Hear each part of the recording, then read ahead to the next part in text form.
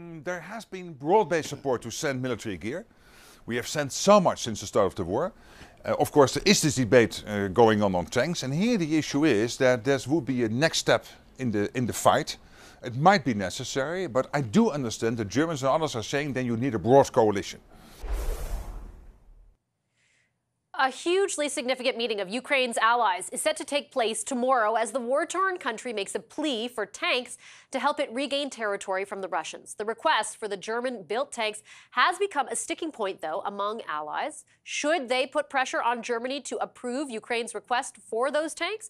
Or is there legitimate concern over escalating the conflict with Russia? Let's bring in retired General Rick Hillier, the former Chief of Defense Staff. He's now the chair of the Strategic Advisory Council for the Ukrainian World Congress. Hi, General Hillier. Great to see you. Thank you for making the time. Vassy, my pleasure.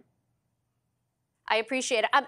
Look, before we get into the politics of this decision, can I ask you in layman's terms to help myself and our audience understand, what do these tanks do? How would they give Ukraine an advantage? Why does Ukraine want them so much? Well, Ukraine has got a war to win, a war of survival for their very families, their nation. And there are about 5 or 6 things that you absolutely must have to win that war. One, you must have air defense to keep the Russian fighters and drones off you. 2, you must have long-range artillery and precision artillery to reach those deep targets. And 3rd, you must have the kind of vehicles that can close with and destroy the Russians when they advance or when you are trying to take back the territory. And those vehicles have got to be capable of doing that kind of advance under direct fire from the Russians, under artillery fire, still surviving and winning the fight. And the Soviet-era tanks and fighting vehicles that the Ukrainians have, for the most part, simply are not up to that task. They cannot mount the kind of offensive operations that they need to take the rest of their country back, to defeat the Russians, drive them out of Ukraine. And the Leopard 2 tanks, so would the M1 and the Challenger 2, along with Bradley fighting vehicles, or the Marder, which is a German fighting vehicle, or the CV-90, the Swedish vehicle, would allow them to do that. They're well protected. Their mobility is incredible. Their firepower is awesome. And their technology and ability to survive and to kill the enemy on the battlefield is incredible. The Leopard 2 stands above all of the other in the ability to do that. That's why Ukraine needs it to win this war. So Germany makes these, manufactures these, and in effect, they have a veto of sorts over countries which may be willing to export them to Ukraine. And that's where this big meeting is focused on tomorrow, to essentially see what Germany decides.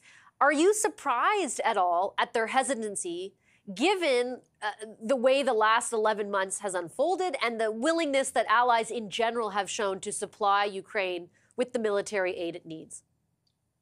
Vassy, I've been surprised that no other country has stepped up and provided tanks to Ukraine up till now. I've not been as surprised about Germany. Somebody said to me some years ago, just a few years ago, that we spent 75 years trying to make sure that Germany would never go to war again without a tight coalition of allies around it, and we've succeeded. So we should not be surprised that Germany is reluctant, is reticent to provide tanks unless it's part of that tight coalition.